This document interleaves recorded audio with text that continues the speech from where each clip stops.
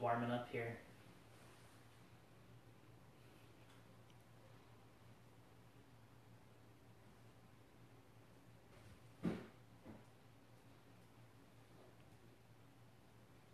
Alright, we're just warming up here, getting ready for 1 o'clock here, but we got a couple cars laid out. Brought some stuff down from a little storage area, so we're just kind of waiting for people to join, before we kind of get started. But essentially, we're just going to talk about all the four-wheel drive cars we have out here, and just it's kind of been the popular thing here the last couple weeks is Associated going to release the B64.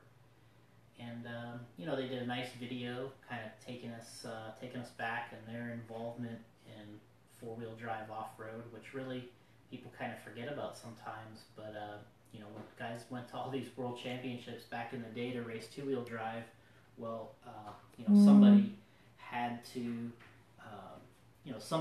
really be there, to support these guys. So Associated would fly their drivers in and race two-wheel drive, but they also race four-wheel drive. So Associated kind of went through that,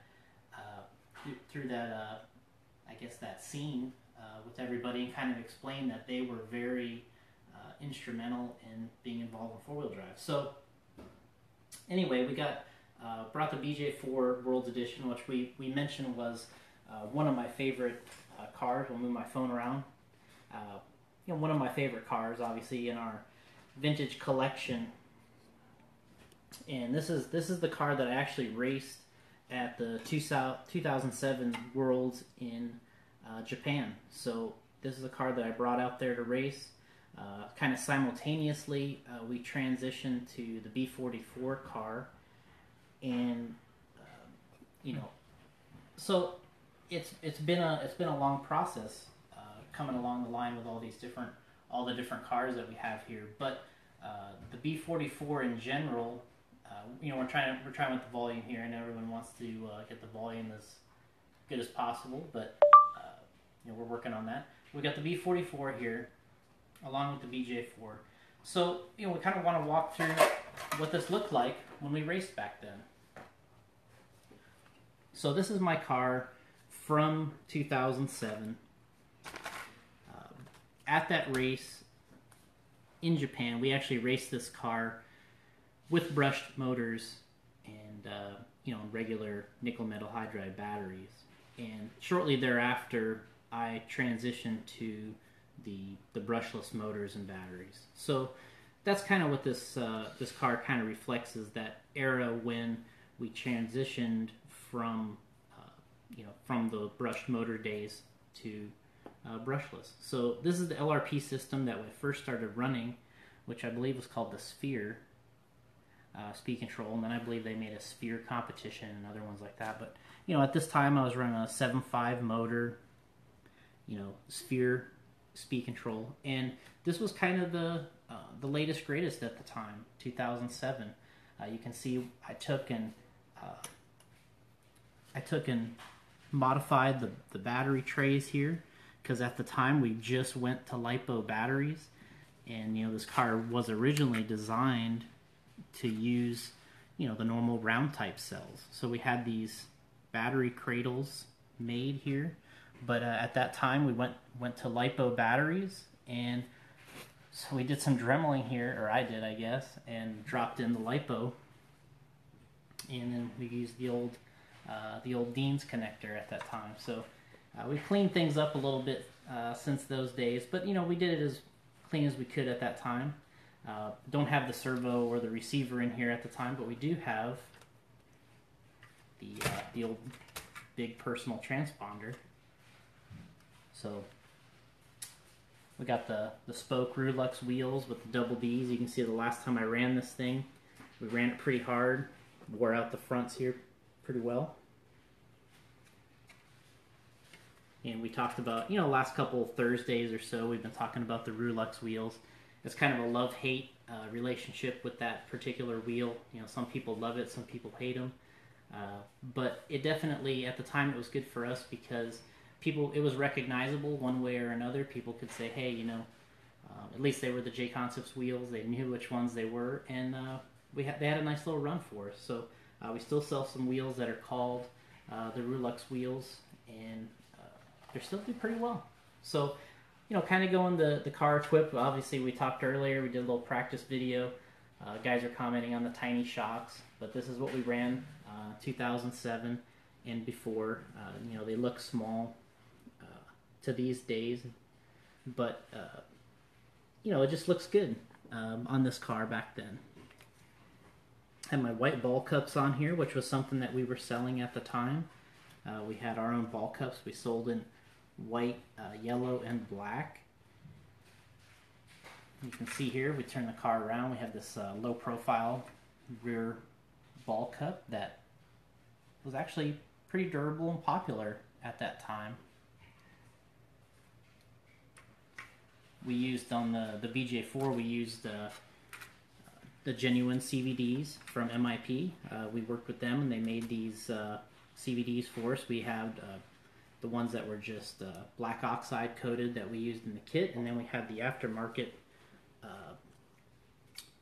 chrome shiny CVDs. You can see here we got the diff in the front, got the CVDs working. One thing we were commenting on earlier was this car had aluminum front caster blocks, which was pretty neat at that time.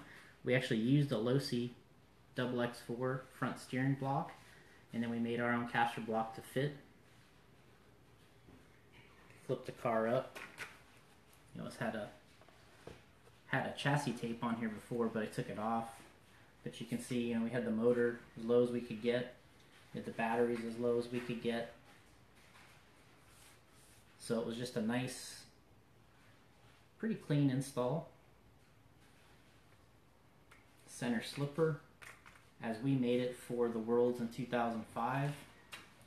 So then we got the kit box here. This is actually something I keep in my office. This is the actual kit, how we sold it. Of course, we got these boxes, just plain white. We got our stickers printed. Got our little factory seal here. How we did it back then. These are all photos that we either took ourselves back then or got from one of the magazines. This particular shot on the front, I took this photo of my car in Ocala, Florida, on their old outdoor track. You can see how nice the surface was. Everyone can say how great it is to see the dirt. Everyone loves to see dirt with the off-road cars, and this was my car. We shot it body off. You can see here it actually had a brushed motor in it on the box, because this was probably straight off of the Worlds. So it had the brush motor on it, probably the same transponder. Side of the box, we had a photo here from, I believe it was Extreme Magazine. Yep, I think Derek Bono, one of the guys, shot this photo of Mayfield on the pole position from the Worlds in 2005. So that turned out pretty well, and this was Cavalieri winning the race. I think I shot this photo myself with the World's trophy and his bottle of champagne or whatever they give you for winning the Worlds. I don't know, I've never had one.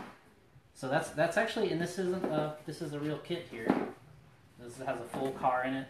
Everybody wants to buy this. It's for sale. No, a couple more goodies we brought out here. I just kind of went through the vintage relics here, because obviously we talked earlier about how we transitioned to the B44 car, which was one of the big improvements. Was this car had a different style center slipper.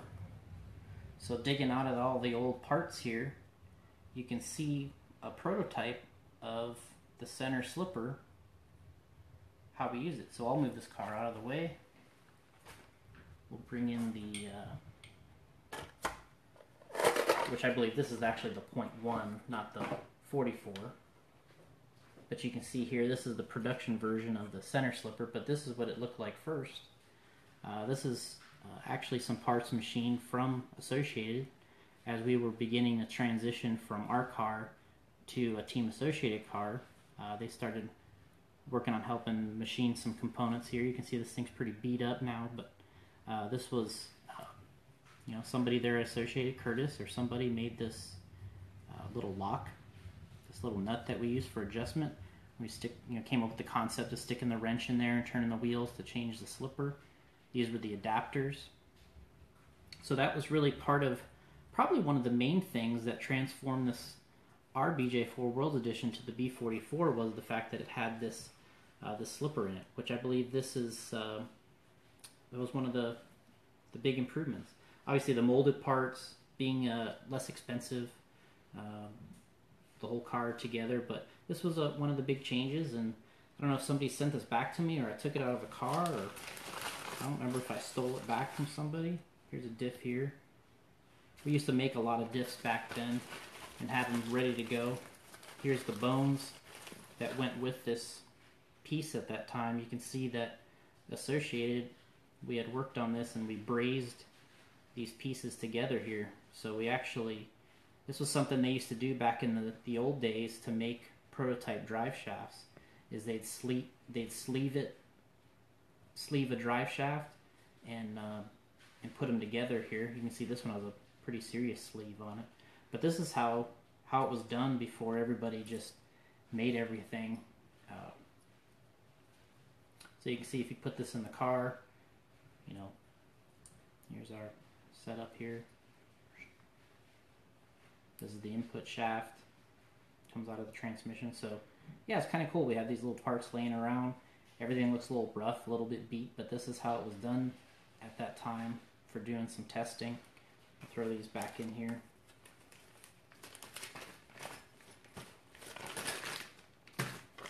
We've got more little fun parts. Kurt Winger sent this back to me one day. You can say this is a piece of history from the 05 Worlds, he said.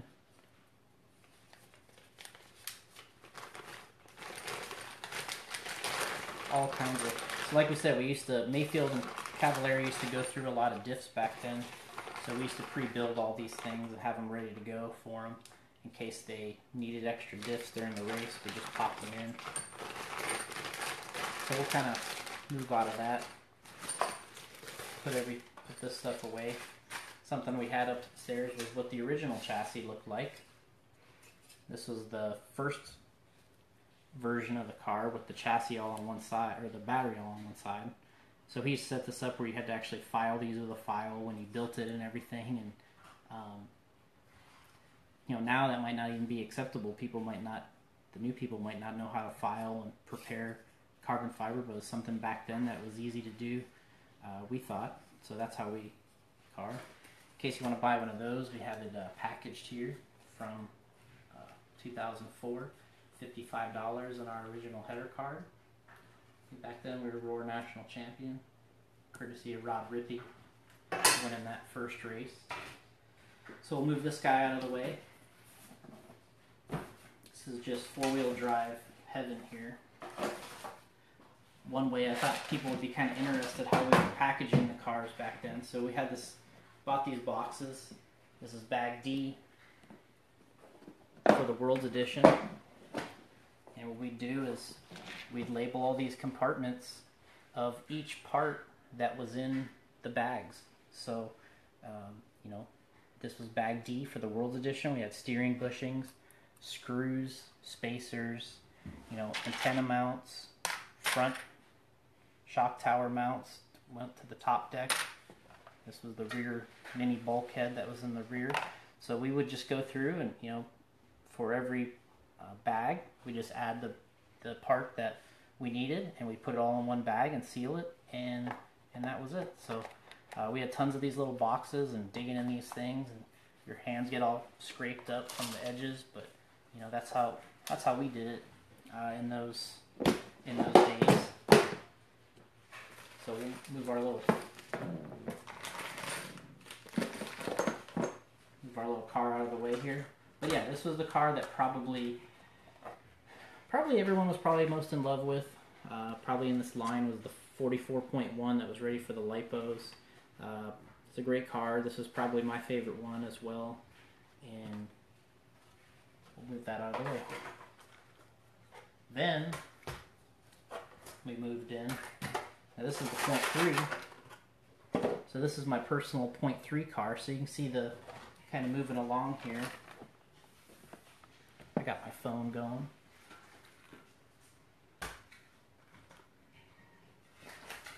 get everything out of the way.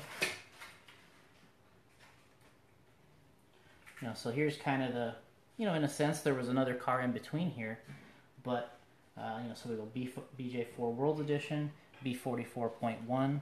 There was a .2 where they made the car a little longer, but we'll just go straight to the .3, and you can see that this thing's ready to go. Plug in the antenna, charge the battery, and this thing's ready to rock. But you can see same basic car throughout all these years. It's been about 10 years now that the car's worked so well, and really happy to be a part of this project with Brad Relfs and Team Associated in those later years, and they all work so well for us. Need to put electrical back in this guy. But going to the .3 here, which is kind of the big changes that came with this car, where they lengthened the chassis, got the aluminum for the chassis, went to 3 gear diffs all the way around. A little bit different layout, specifically for shorties.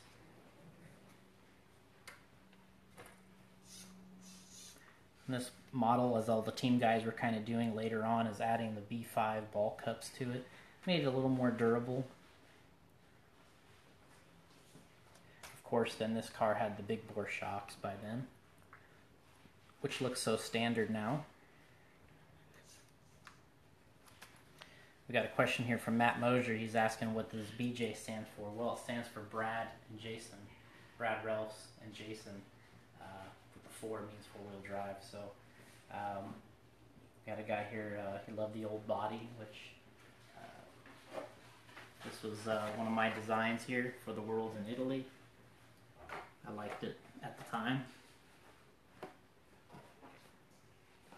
Kind of the transition you can see here from sort of the mid-cab setup. Then we went to the finisher style, and then we went to the silencer style. Everybody probably has their favorite. I always like the most recent one. The old ones always look old to me, and the most recent ones always look the best to me. But so going back through, kind of our comments here. Guys asking what's for lunch. Don't know yet.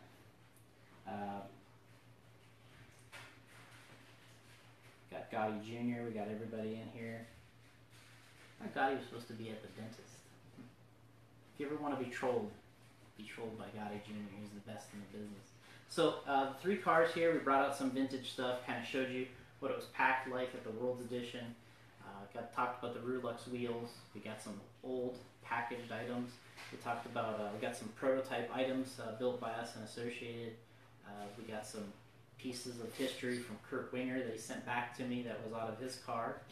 And so it's kind of a fun little dip into the history here of this car. I think probably the best memories I have of this car in the racing was probably with Cavalieri and Mayfield racing for the win there in Italy. I thought for sure with Mayfield TQ, and I thought that it was going to be a really difficult race. I believe Masami was in between those guys in the race itself, and at the time, and Masami even in 2005, you kind of thought that he was the unbeatable force in RC off-road, especially in 4-wheel drive. And I remember, thinking that later on that we beat him in a 4-wheel drive class was pretty amazing, because he was untouchable for so many years in that class. But Cavalieri getting the job done, and him and Mayfield going side by side, where you kind of, for me, it was like, hey, we had 2 guys that were on the same team fighting it out for the win, but they do not race like that. They race all out. And I remember them going over a triple jump, almost touching tires, and thinking, man, just let somebody win already. Let's get this over with. And but it wasn't like that, and the guys battled hard, and Cavalieri won 2 mains. And I believe in the 3rd main, probably the only real regret we had of that race in general was, I remember thinking before the last main, we talked to Mayfield and said, hey, you can finish 2nd here in this main, and it should be an easy deal. And we were looking at his diff and thinking, all right, is his diff okay? Is his gears okay? And he's like, I think it'll be fine. And he runs the 3rd main. I think he's in the lead, or he's in 1st or 2nd, and actually had a situation where He stripped a rear gear, I believe, in the third main, so he ended up getting third overall instead of second, which I was kind of pissed off Brad. He wanted the first and the second. I was happy with the win and the TQ, but later on thinking it's like, it'd be nice to get another second, go 1-2. But I think overall you can't really knock the results, and Mayfield was obviously in position to. I think he was going to win that main, or he was going to finish second. Whatever he needed to finish second, that's the position he was in. I believe Neil Craig kind of came in there and got second instead, which was he won 2 wheels, so he was another fast guy that weekend. So yeah, probably should have used one of these diffs here that we have ready to go, but he didn't need it. He didn't think he needed it at the time, and we went with it. And but that was probably the only regret from that weekend. It was a great time, and really proud of this lineup and kind of getting ready for the B64. Kind of I've kind of retired running this car myself, so I'm interested to get the new car out there and get some new J Concept stuff on it, and really happy to be a part of it. So thanks for joining us here on this vintage chat. We just kind of did this on a whim today, brought all this stuff out in the last couple minutes and just kind of threw it together, but we'll be doing more of these in the future and talking about current stuff, vintage stuff, monster truck stuff, whatever you're interested in. And really appreciate everybody staying tuned, and thanks for being here on J Concepts.